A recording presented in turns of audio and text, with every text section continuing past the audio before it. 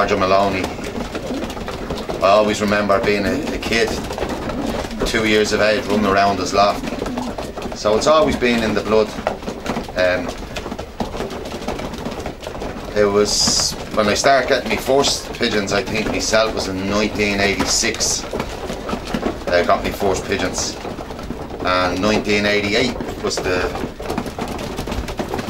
first year we started racing, and we were very lucky to win that year. We actually won Penzance in the young board race with a pure white cock, but it doesn't happen. That doesn't happen too often. So we are kind of spoiled. We got a win our first year, and I was in and out of the pigeons then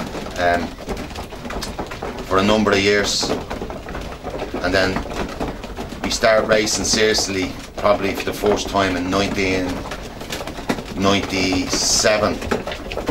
Went out, bought some really good pigeons and started racing them. And we had some bushards from Tommy Moorhouse who were excellent pigeons, and we had a fair bit of success with them. And we raced up until 2001, and the last race we raced, we were lucky enough to win the Talbany Youngboard, first club, first section, Fort Open. There was only 5 pigeons home on the day. That was my last race I raced in 2001, and I've been out of pigeons from that time till we got back into them in 2013. We started building the loft to get back into them, and enjoying the racing. Has its ups and downs, but at the moment we're enjoying the racing, and hopefully now things will get better. Year on year we're after improving, so hopefully this year will be another good year. These are the Widowhood cocks for this year's racing. This cock here, he had 5 races. He has the first club and the second club. He was 6 fed and 24 fed. I think he's going to be a real nice cock for this year. How old is he? He was only a baby this year. He'd be a yearling now racing in 2017. He's from a Davy Hutchinson Susan cross with a Van Dyke Koopman pigeon from a friend of mine in England. Sent us the father, sorry. So looking forward now to racing him this year. This one? This is Susan cock. His father was a grandson of Herbo's 155. I think he has he's 8 brothers that have 16 first feds between them. I think this is really going to be a really good cock this year. It's a lovely blue poet pigeon, and he has a great eye as well. Fantastic eye in him. So hopefully he'll be one for this year as well. He'll only be a yearling as well, racing this year. It's a real strong back in him, and he's just coming up there in the last flight. So he's another one now I'm looking forward to racing this year. Very intelligent pigeon too. This one, John? Yeah. This blue poet cock, he's a full brother to the pigeon that was best channel pigeon in the club this year and best yearling on the channel in the club, and was only beaten by a few points from being the best pigeon in the fed. I had a half sister win for me this year as well at this cock. They come down from Jerry O'Mara's pigeons. This cock himself, he has a 4th club, 30th fed, 9,500 pigeons. He's a really nice pigeon. He's another brother as well who was clocked twice out Penzance and well up in the opens. They're a nice family of pigeons now. I have a good few of this, and I actually got a loan of the grandfather of this pigeon off Robbie Daly. He's downstairs in the stock loft.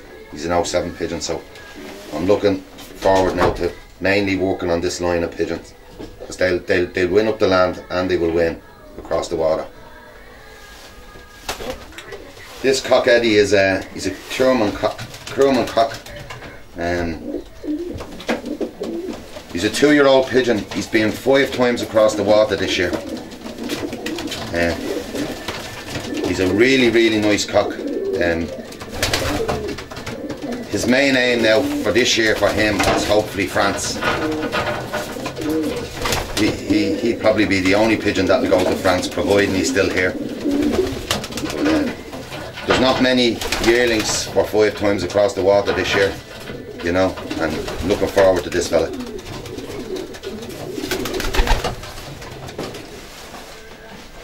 One of them had been 4 section out viewed from me, 11th national. Another hen, she was 2nd section out of that field race as well, 12th national. Another pigeon was 3 times across the water. She was 2nd club, 3rd club, 4th club. And there was another cock, I think he had 2 or 3 races on the water. Sent them forward, had them paired up in 2 sections. I had that divided into 2 sections. Had them down on eggs, everything was going fucking great. Sent them, never seen one. And I just says, what the fuck does it take to get pigeons out of France? You know, I've never done it, but I really think now that cock, I think he'll do it now this year, you know. What have we got here, John? These are another team of Widowhood cocks, Eddie. These are all yearlings pigeons. Took a few positions with them as young birds. They only had 5 races. The most of them had 5 races this year, so they'd be relatively inexperienced pigeons, but hopefully now there's a few decent ones in it. They were all well bred. Most of them would be down off the Jerry O'Mara pigeons. So I'm hoping that these pigeons can maybe win a race or 2 for me.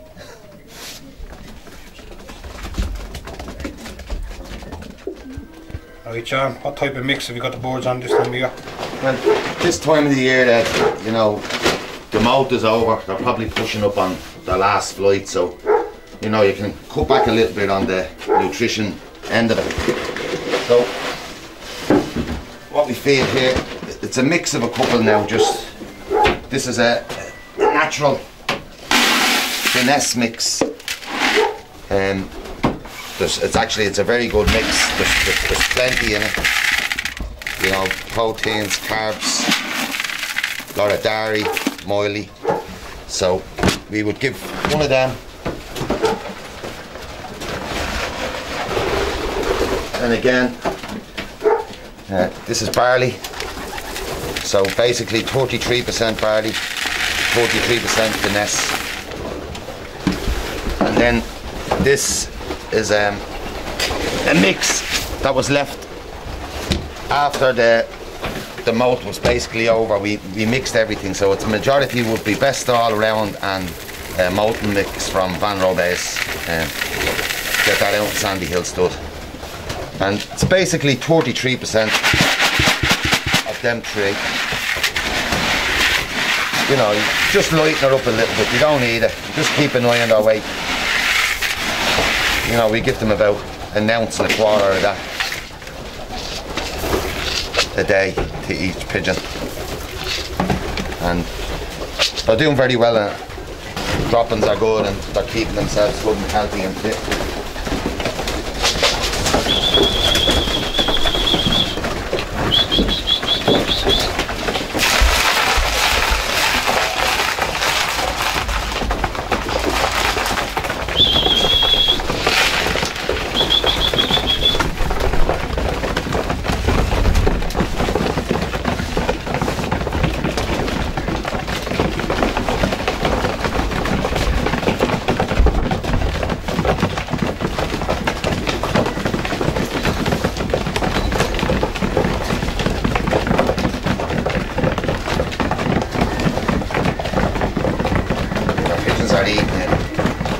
You hear that noise they're picking? You want them like that, like typewriters. That's when you know that healthy man. You know, flying. Pigeons are slow picking up the brains. You know there's something not right, you know what I mean? The faster they're picking up the brains, the healthier they are, you know. If you want to hear that typewriter noise, you know what I mean? It's powerful.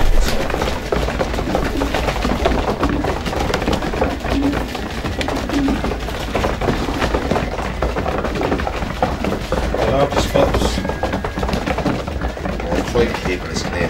You know, it's clean once a day, twice a day in the race.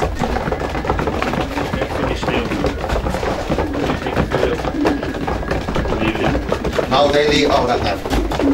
Yeah, they leave all that there now, and you don't get no more feed. We've had once of it.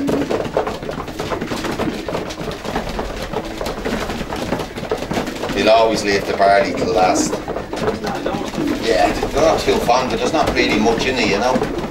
It's not tasty. You know what I mean? It's probably very bland, boring to them, but it's a great energy field, you know. To keep the heat in their body, it's a great field for that, you know. Yeah. Would you feed them peanuts on your rice? No, I don't give peanuts. If they're going to the channel for maybe the last week, I'll give them a couple of peanuts. Only the pigeons that's going to the channel. You know, pigeons are very, peanuts are very fattening, man. Very fattening. And be very careful. Racing, sprint racing. Be very careful. You know, you don't want to get them fat inside neither. You know.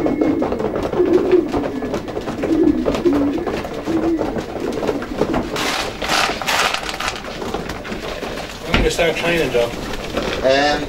Or it can be maybe three weeks before the first race, you know, we'll start the training. When do you start to pair up your breeding stuff?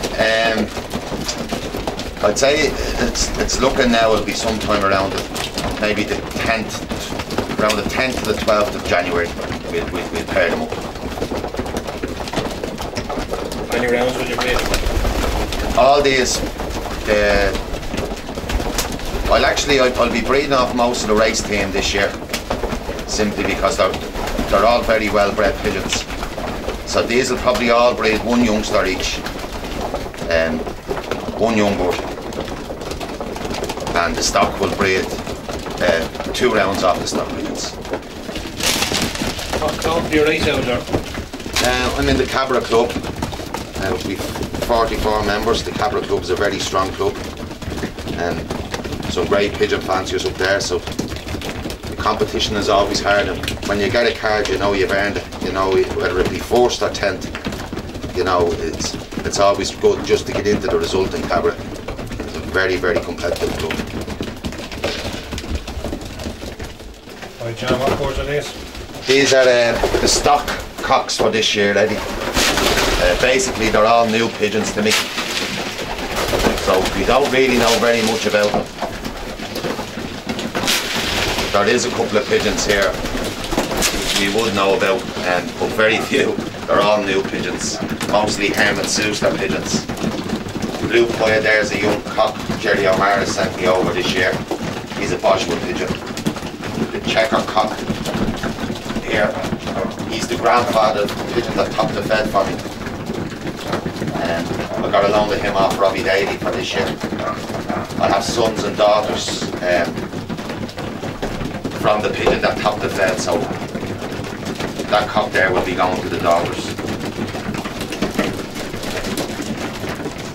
The majority of them are Hermit Sousters.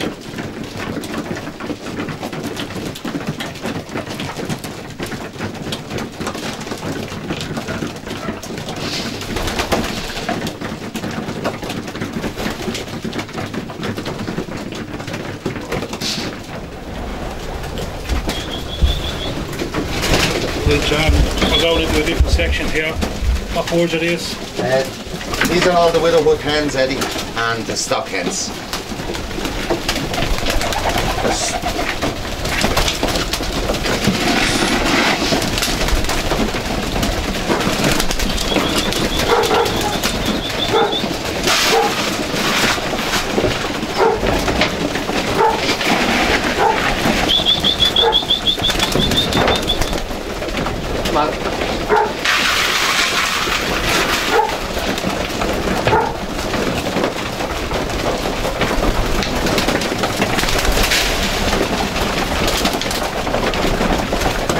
Here, John? There's probably about 49 pigeons, 49 hens.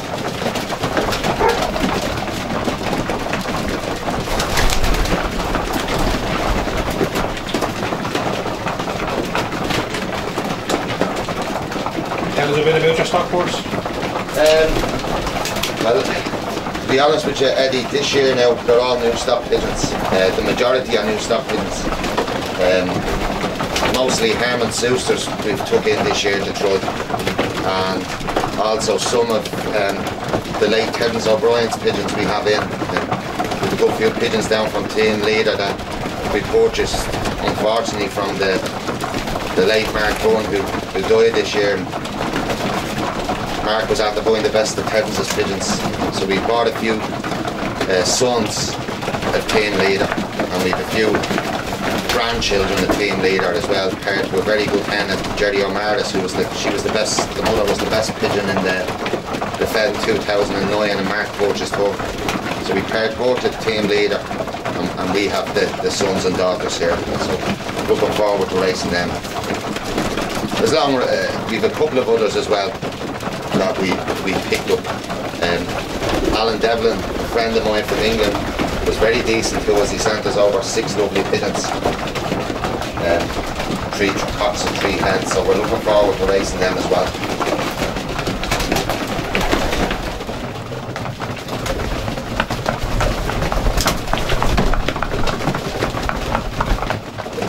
I see you feeding on the floor as well, John. Why do you do that?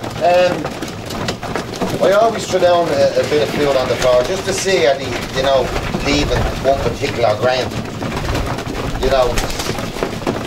It's just something I've always done. But, it's nice to see them just grabbing anything that's in front of them,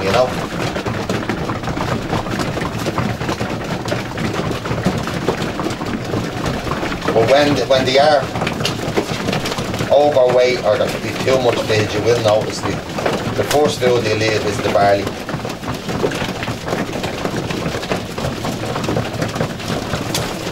And when you see them leaving the bit of barley or getting choosy with it, it's time to stop feeding them.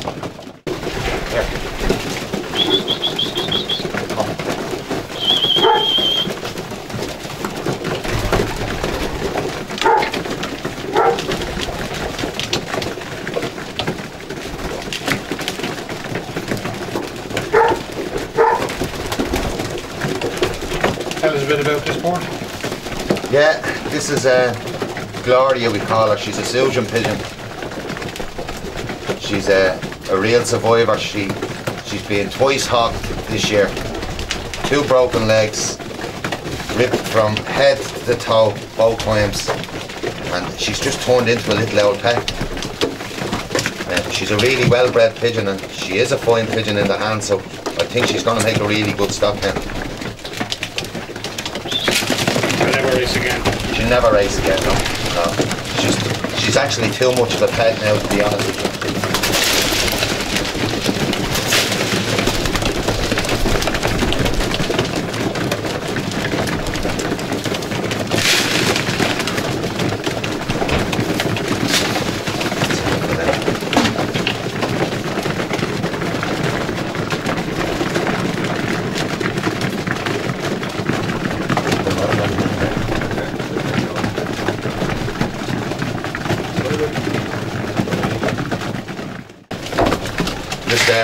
I always watch Eddie again.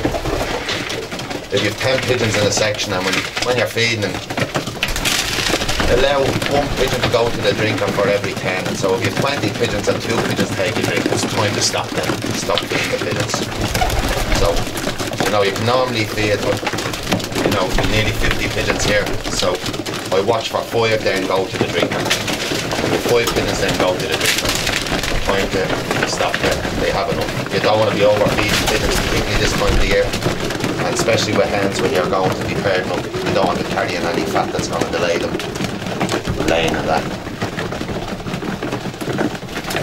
There's a very good hen there, Eddie, the Slate Toya hen. She won this year. She's seconds, thirds. She won out Pillmore this year, and then I stuck her into the last Penzance, and I think she was 7th club as well. But she's loads and loads of positions. She's a great little hen, she is. That's it, as you can see there now, there's either been 5 or 6 have a drink there, so we call her a day now, they've enough.